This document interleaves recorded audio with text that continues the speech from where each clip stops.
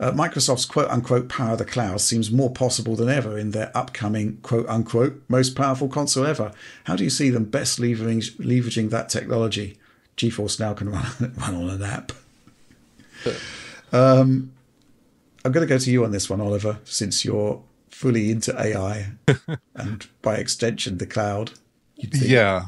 Well, I think what do you think about this? The pitch, if you go back to that May 2022 document for the next-gen Xbox console, was like cohesive cloud compute or hybrid cloud compute, which implies that you're not necessarily running everything in the cloud, but you're using a mixture of local hardware and cloud hardware to accelerate certain workloads. Use a mixture of hardware as appropriate, which I think takes a lot of the kind of traditional cloud gaming scenarios that you would have seen Google pitch with Google Stadia, like doing, instant game trials or various real-time spectator modes or various Twitch integrations, things like this.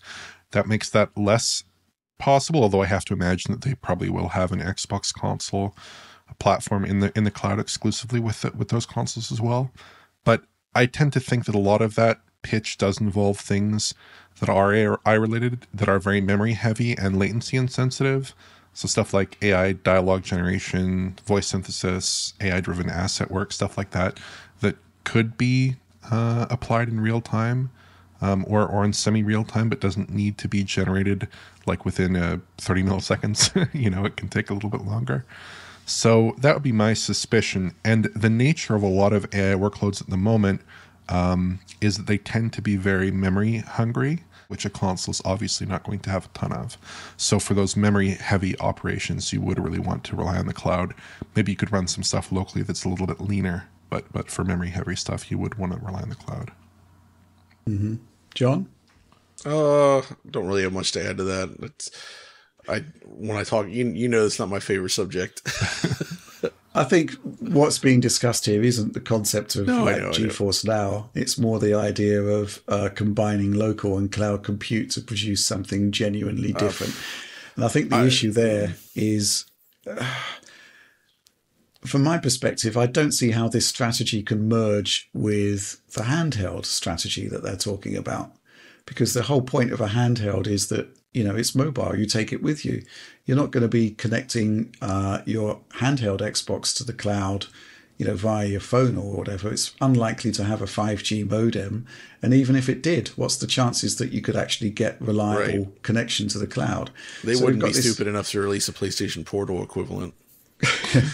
Well, it's different, right? I think what's being talked about here is the concept of remote compute being, augmenting your local compute to produce this glorious thing. That was the pitch that was made for Xbox One. It was kind of like, I think it was a reaction to the fact that the PlayStation 4 had much better GPU at the time. It's like, hey, well, hold on a second.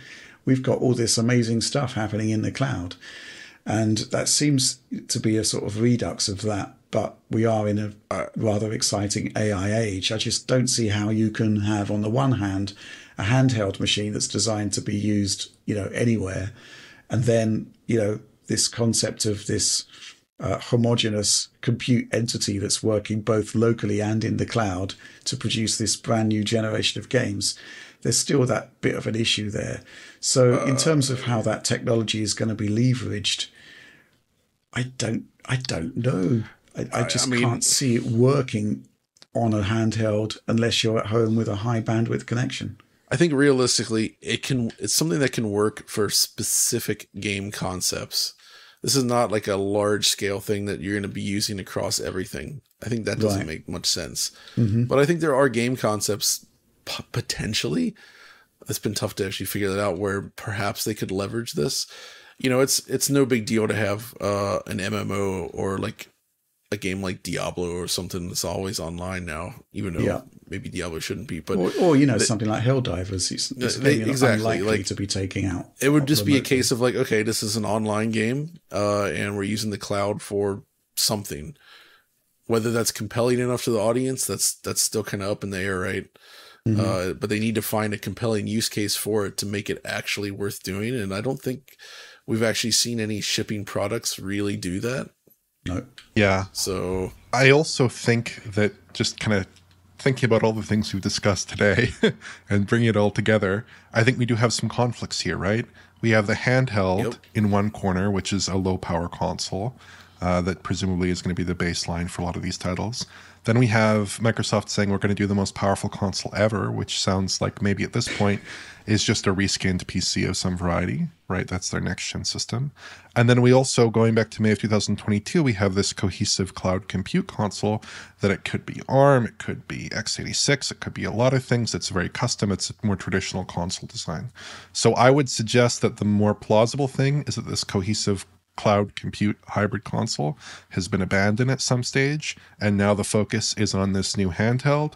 The focus is on bringing Xbox and Windows together in some sense and making that vision work potentially with a very wide range of scaling, maybe keeping similar CPUs, but very wide range of scaling on the GPU between those different systems.